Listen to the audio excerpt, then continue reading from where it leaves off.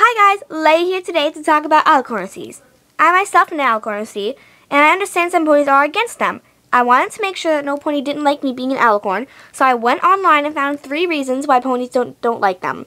I can defend myself in every case, so I hope you enjoy this video. Anyway, let's get to the first reason. Alicorn OCs need a backstory to sum up why they are an Alicorn. Simple. When I was a filly, I had massive powers but no horn, so PC gave me one. Reason 2. Alicorn OCs are too perfect. They need weaknesses. Do I really have to discuss this? Fine.